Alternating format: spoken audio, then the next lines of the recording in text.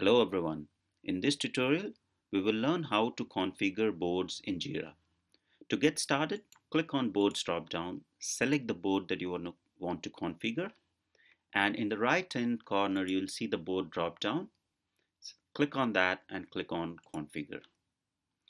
It will open the configuration page and you'll see all the configuration options available for that board. We'll go through one by one briefly. So in general configuration, you can change this filter, saved filter and the shares.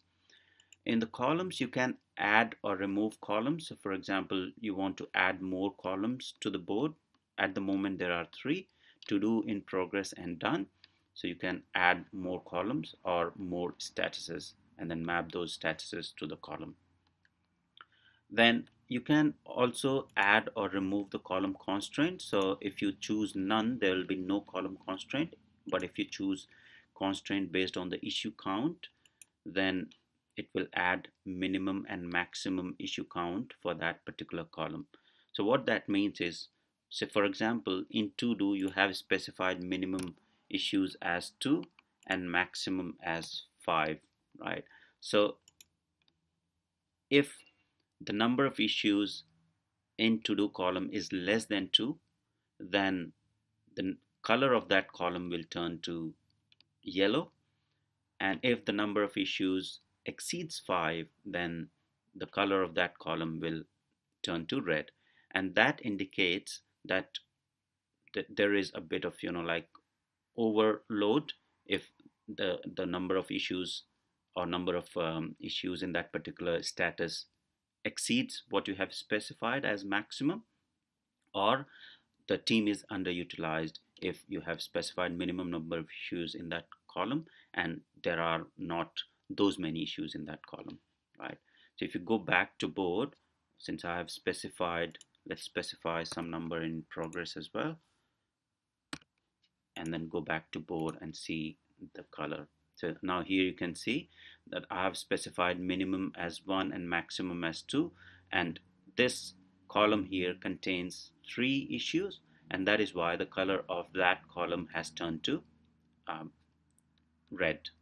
Okay, here minimum was 2 and max was 5.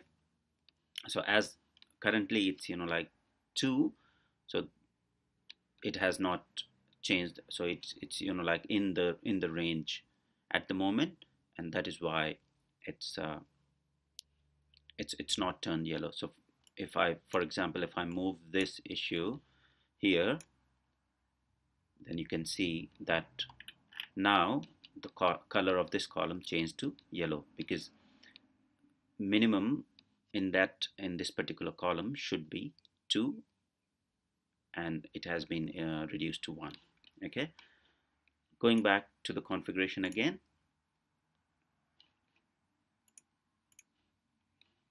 So that's the column constraint setting. Next thing is swim lanes.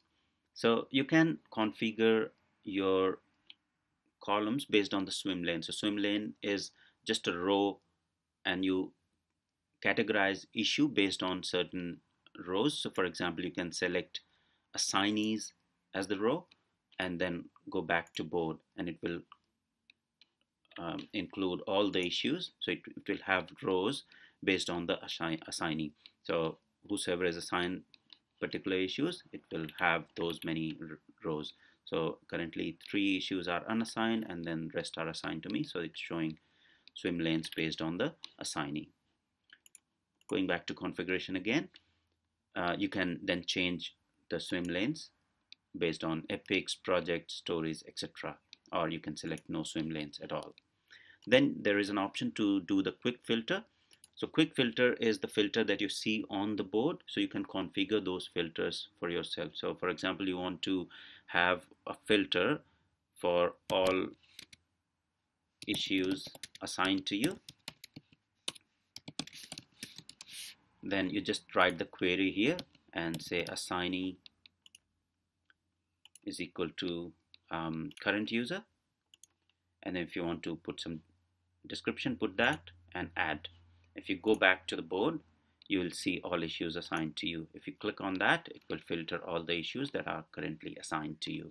Okay, going back to the configuration again, and next configuration is card colors. So you can change the colors of the cards that you see. So for example, currently its bug is red. You can change the color for the bug or story or subtask, the color type.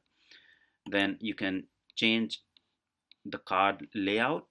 So currently all the cards will have priority, due date, and assignee. You can have a maximum of 3 extra fields to show on the card. So if you want to add any other fields apart from these 3, you can select those based on the your requirement. Okay. Next is the estimation. So you can have the estimation update. So for example, your estimation statistics at the moment is story points. You can either enable or disable time tracking. So at the moment time tracking is disabled, you can have the time tracking enabled, and then the estimation of the time will be calculated automatically based on the time log that has been entered by the developer or the members of the team for that particular issues. Then you can configure the working days as well. So what working days are there, you can select the time zone, etc. And then you can also configure issue detail view. So for example, in date field, you want to add due date, you can click on that and it will show you the due date field in the issue detail detail view as well. So if you go on board as well, click on any particular issue, you'll see the due field is visible here. If you want to remove any field out of this detail view, you directly go to the configure and you can remove the field. So I don't want updated or created, I just remove that, go back to board, and now in the dates field you just see the due field. You can, it's a date picker, so you can select the date for that issue. All right, so going back to the configuration again. So that's pretty much all. Working days, estimation, card layout is something very important as well. So in card layout, you will see due date, component, priority, and in active sprints, what details you see. This is important because if you go to the details of the card, you'll see the priority, due date, and whosoever is the assignee listed on the card. The reason this is important because you can print these cards directly. So based on the sprint task that you have planned in particular sprint, you just add those tasks and then click on the print cards, and it will list all the priority, due date, and assignee. Story points, the details of the user story, you can directly print it and put it on your sprint board or the board that you use for your daily stand-ups. So you don't have to write these cards anymore. You can directly print and use them if you configure your Jira properly. So that is all pretty much about configuring boards in Jira. Thank you.